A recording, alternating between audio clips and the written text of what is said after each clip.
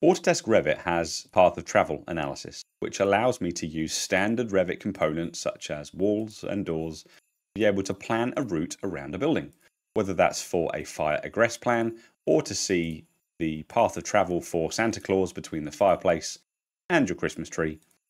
You have many, many different options. I've just thrown down some really simple walls. I'm going to add some simple, generic, bog standard internal doors to place a simple path to get from A to B. On the Analyze tab, I find my route analysis and find path of travel. Click point A to point B, and Revit will show you the path that you must travel to get between those points.